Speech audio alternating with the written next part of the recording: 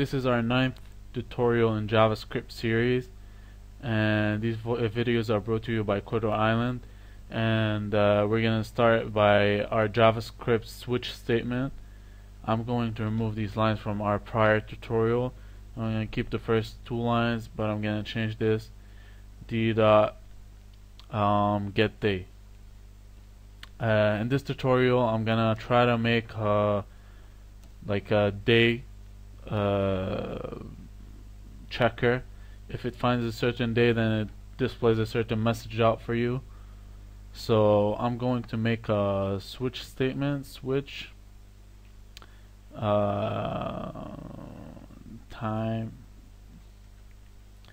and if case is which is today is Tuesday, case 2 document dot write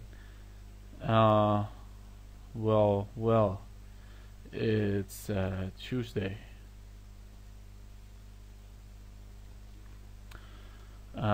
Case it's 3 means case it is Wednesday, then document dot write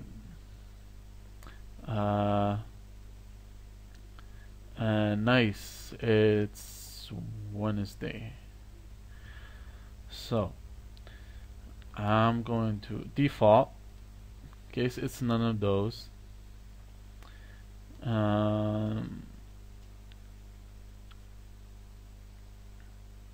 Case it's none of those. So document the write it's a boring regular day. So, and I guess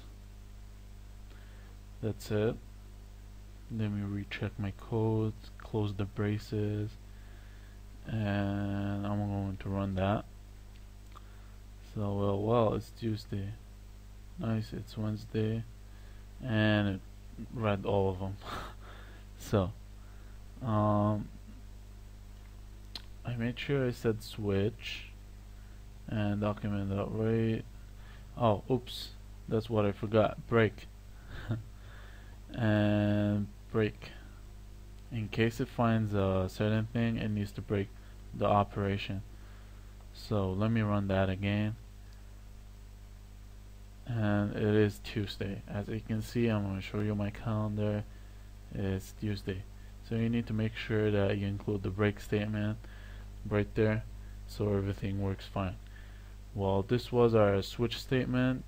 It's nice and easy, and I hope you benefited from this tutorial. Please subscribe to the channel. If you got any questions, please refer to our forum, JavaScript forum, and hope to see you there.